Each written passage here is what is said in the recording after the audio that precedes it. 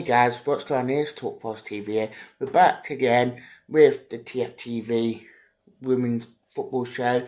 We have rebranded this from the Talk Forest ladies show.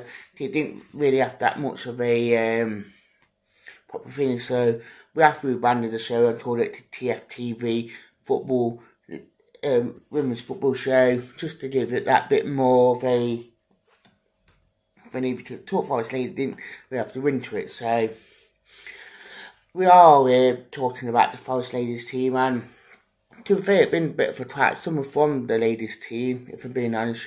Yeah, that's Amy West, but they are doing a lot of work.